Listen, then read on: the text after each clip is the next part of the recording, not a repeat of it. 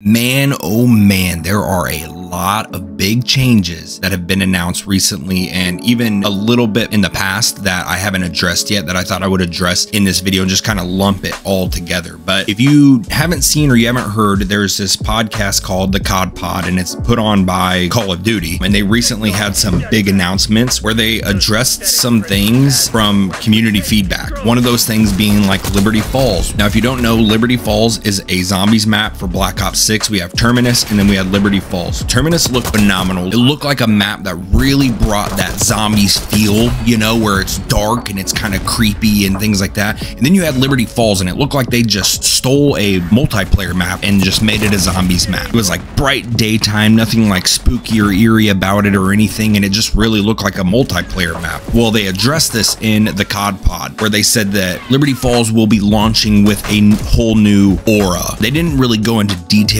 what that means or anything, but everyone can assume that that means that it's not gonna feel like a bright daytime type map, that it's supposed to have an eerie type feel to it. So pretty exciting about that. I think the most exciting thing about that is it sounds like they were listening to the feedback from the community. Whether this was gonna be addressed before people said anything or not, who knows? But we look at some of the changes that are coming to multiplayer and stuff like that as well. You could see the changes from weekend 1 to weekend 2 of the beta, and it seems like not only did they listen to community feedback, but they also really made it a point to make sure that weekend 2 was a lot more smooth and balanced than weekend 1. And to me, this just makes me very optimistic about the game, because I think one of the big things is, of course, the community wants a voice in the game that they love, right? They want to see that Treyarch and Activision are going to listen to what they have to say and hopefully implement some of those changes to make the best game possible. However, we've seen in past where before the game was even launched, where we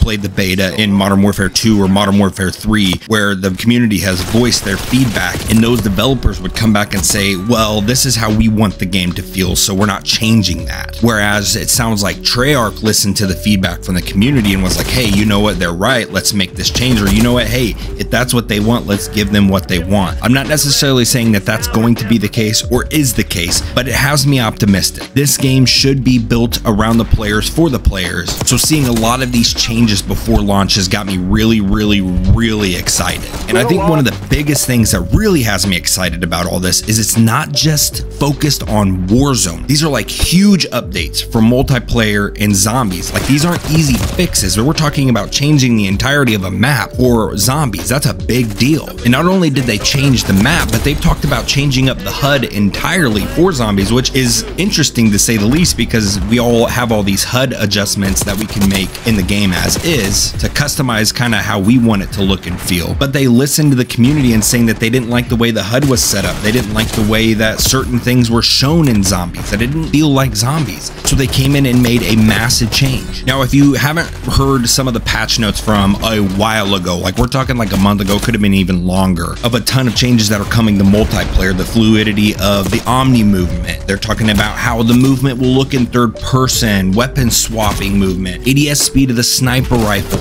All these things are being addressed before launch. And this is a huge deal because, again, like I said, in the past, we've seen where developers have said, well, this is how we want the game to feel, so we're not changing it. Where a lot of people voice their concerns about the sniper rifle ADS, things like that. And here they are addressing the sniper rifle ADS. Or how people talked about how the third person look of the Omni movement was a little clunky and strange. They talked about addressing that so it looked a little more fluid, a little more natural. And so there's a lot to really unpack and cover in this video. And the biggest thing that I wanted to address wasn't necessarily every change down to a T. It was more that Treyarch is listening and they're not creating this game around what they want. It really seems like they're creating this game around what the players want, which is massive. Now, set aside skill-based matchmaking and all those things, because we all know how I feel about that, how you feel about that. But one of the biggest things that people want is to be heard. When we make these suggestions and things like that for multiplayer, for zombies or whatever, we don't want it to just slide by without being addressed. When it's addressed,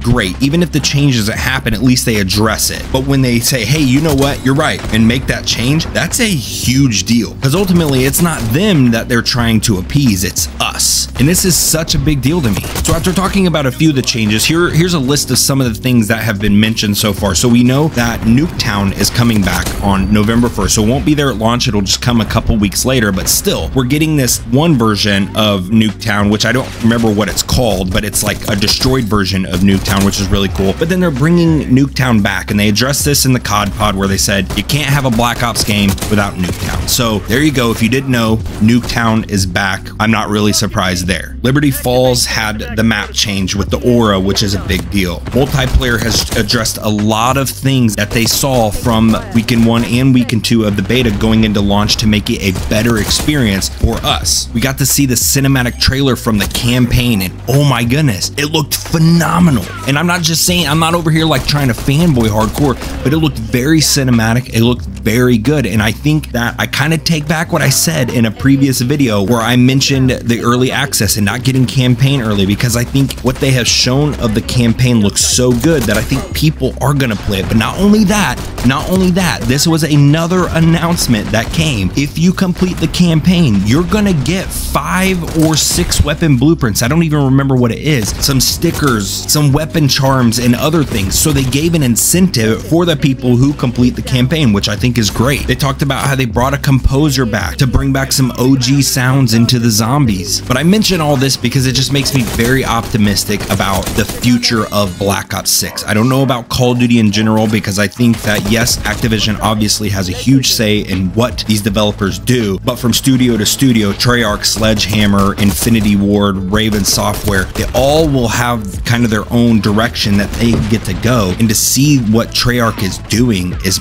massive, and it should have you excited too. But I think videos like this are important because though I'm a tiny channel and no one in Activision or Call of Duty will probably ever see this, I think it's the fact that we get to kind of see people coming together, voicing their opinions, and seeing how these changes get made into the game that we love collectively. Because if you're someone like me, which I know a lot of you are, you loved the OG days of Call of Duty. Some of you didn't even start playing Call of Duty until Modern Warfare 2019 or later, and so there's an entirely different feel of the game, and it seems like they're really trying to bridge that gap, come together and make the best experience possible for all players. And on top of all that, it doesn't feel like we're centering a game around Warzone, which is huge. It's massive. It feels like the last few years that Call of Duty didn't really care about anything else. They just gave us multiplayer or zombies or whatever just because they're like, hey, we have to do this, throw it in there. But we're going to focus more on Warzone because we know that is our fan base. This is the thing that draws people in, whatever. But with what we've seen from these changes from Treyarch, it seems like their focus isn't on just Warzone. They're really focused on creating the best possible zombie experience, multiplayer experience, Warzone experience, ranked play experience. And this is a big deal. Now I know they've had like 4 years to develop a game, so everyone has really high hopes and expectations,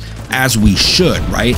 And hopefully Activision has their stuff together where we can see studios actually having the time that they need to develop a good game for people, because we know that Modern Warfare 3 was thrown together. We know that Cold War was thrown together. So a lot of games that we've gotten in the past have just been things that were thrown together. We want a fully developed, fully ready game. All this to say that I'm just very optimistic about the direction that we're going with Black Ops 6. I would love to hear your all's thoughts. Are you excited? Are there things that maybe I'm not seeing that I'm missing? Are they just trying to make us happy before launch and then all of a sudden pull the rug from under us? You know what I mean? What are your all's thoughts? I would love to hear in the comments below. But anyways, I hope you guys enjoyed this video. If you did, please like the video, subscribe to the channel. I would love for you to be a part of the community. I would love to hear from you. One of the greatest joys that I get in creating this video is hearing your opinions, your feedback, your comments, and chatting with you. So please subscribe to the channel so you don't miss a video. Hit that notification button so you know when I drop a new video. And again, like the video if you enjoyed it. I appreciate y'all. I love y'all. Hope you all have